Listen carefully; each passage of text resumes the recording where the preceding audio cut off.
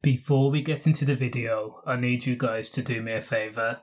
Number 1, like the video. Also comment, let me know your thoughts on the case. Now this is a story of generational family failure in every aspect, in every single way. As a parent, your duty is supposed to be to ensure you raise your children to know the difference between right and wrong, teach them how to be better human beings. However, when your child becomes an adult, the choices they make are on themselves. But when you go on a ride out with your adult children, something is fundamentally wrong. 51-year-old Elvis Grant, along with his 2 sons, 31-year-old Jamal Grant and 26-year-old Lamar Grant, had travelled to Overton Close in northwest London, Brent.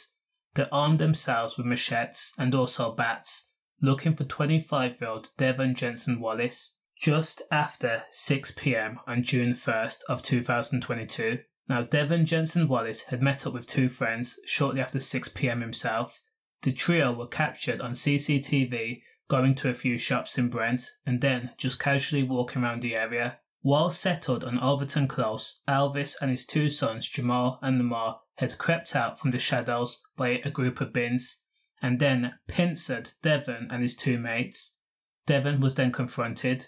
Now this situation was said to have happened because Jamal Grant had previously been set upon and attacked.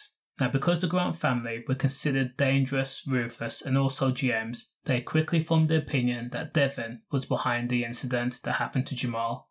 So this was a case of potential retribution. Now police say that the Grant family was said to have shouted, "You can't get away with this and you can't run."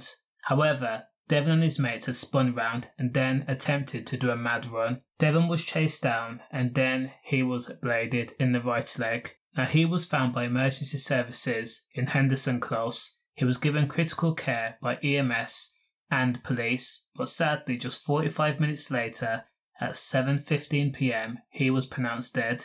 Now police had seen the chase take place on camera, so there was evidence supporting what happened.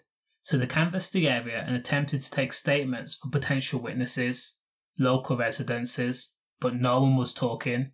Now this was because Elvis Grant, Lamar Grant and also Jamal Grant had a reputation for being people you did not want to mess with, i.e. do not give the police fuel to arrest the Grant family, otherwise you could be targeted. Now police then acted out on the warrant. When police searched the Grant household in Pitfield Way, Neasden, they found a baseball bat that had Lamar Grant's fingerprints on it.